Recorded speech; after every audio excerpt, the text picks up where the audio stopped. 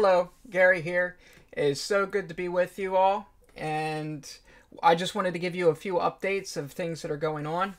We are in the process of doing some equipment upgrades, so be prepared for those things because we are looking to do not only our podcasting, but we're also looking to take our podcasting and broadcasting so we can put those two together.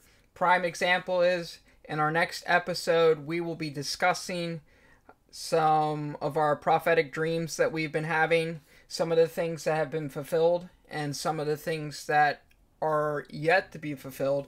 But we feel like things are culminating and coming to a completion with a lot of the things that we've been getting. And in this time, in this season, there's going to be a lot of shaking. I know we've had some shaking in the last 2 years, but this shaking in particular, there's a little bit more to go. And this is a time and a season when we need encouragement because it looks like everything's falling apart. And even though things look like they're falling apart, God is still on his throne and he is still moving. So regardless of what you feel like the times and the seasons are, whether you think it's the end or whether you think that it's, Matthew 24 and a shaking, God is still in the midst of it all. God is in the heavens and he's in the depths below. So regardless of the circumstances, God is on the throne and he is still active and he is still moving. And I also want to mention that one of the things that we're going to be discussing is the dream about the nation, which is a dream that I had, and I put out a video for it, and you can also find it in our podcast as well. But in this, it describes some of the things that we were going to walk in as a nation. Some of these things have already happened, and then some of the things that are yet to happen. And we want to brush up on that particular dream as well. So if you have not yet seen the Dream About the Nation Part 2, I suggest looking at the link above right here, and we will take you to it. So it'll be a opportunity for you to brush up on a little bit about what we're going to talk about in advance. And even though that it sounds a little gloomish and doomish, there is some light at the end of the tunnel, and there is some things to grasp. There's a lot of meat in it so that you would have to chew and digest it a little bit. But in the end, there is some breakthrough that's going to happen. And I do want to mention that we are in a point in time worldwide where it seems like there's going to be a really hopeless situation that's going to occur. But I just want to let you know, regardless of the situations and regardless of the circumstances, no matter how bad it looks, God is on the throne and God is going to move. And that's what we want to bring to you all, is there is light at the end of the tunnel because Jesus is Lord. And I just want to pray with you all because I feel like we should be praying for Ukraine because they are going through a situation right now. So Father God, we just thank you, Lord. We praise you, Lord, because you are moving in the midst. And Father, we just glorify your name. Father, we pray for Ukraine, that you would send your long arm upon Ukraine, that you would begin to move on behalf of the nation, that you would begin to slow down the war that is going on, or I should say battle, more or less a battle. That you would slow down the battle, and that your provision would move through, and that your glory would move through. Because you are the God of breakthrough. You are the God of provision. Father, your hand is upon the nations. It says in the Bible that your hands are upon the nations.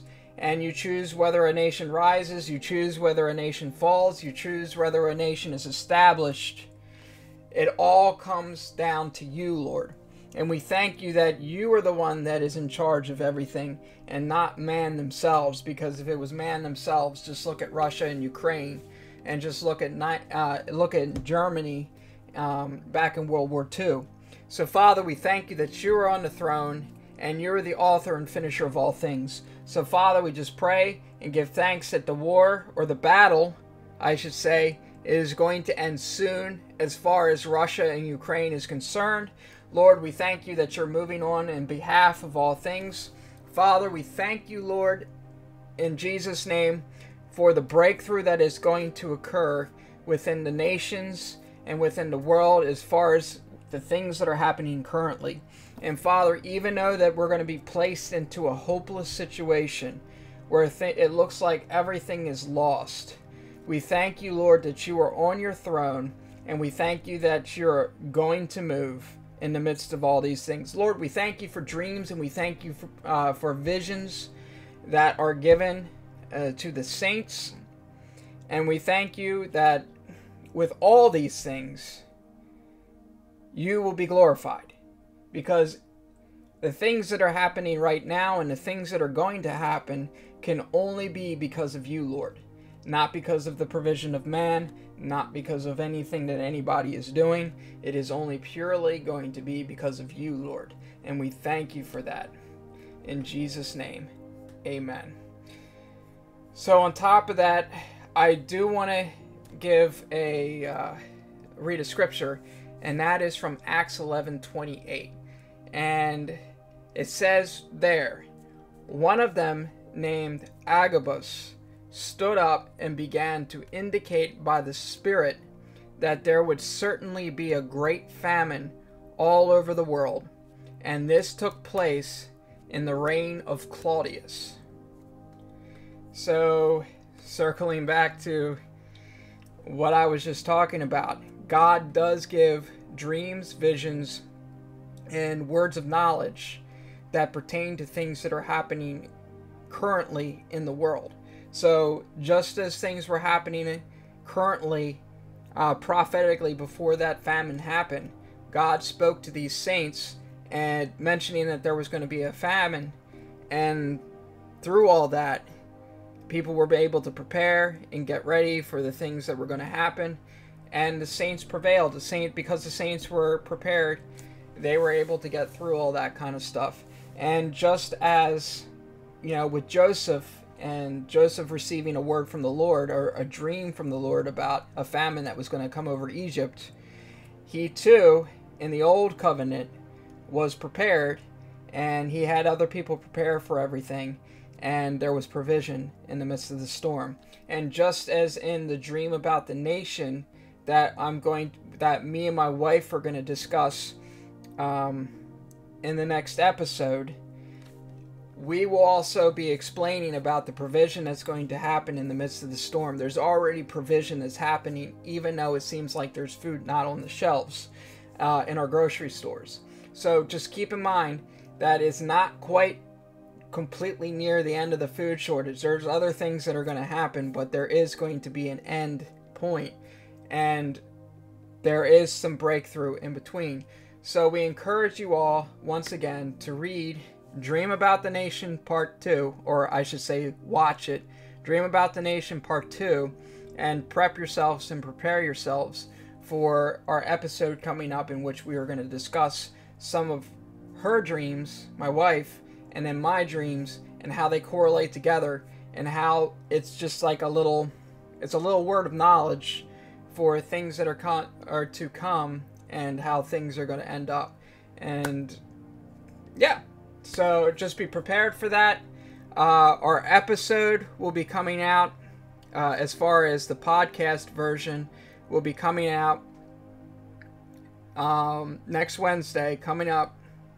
Not this Wednesday, obviously, but next Wednesday coming up, and then the following Saturday after that. So there'll be more to come.